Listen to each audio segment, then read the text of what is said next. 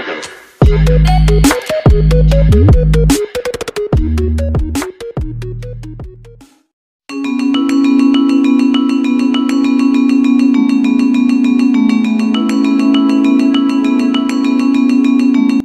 guys, Xiaomi has implemented the iPhone X-like gesture in MIUI 9. As you can see, that gesture are exactly like iPhone X, like swipe gesture show the recent apps, and swiping hard close the apps and menu.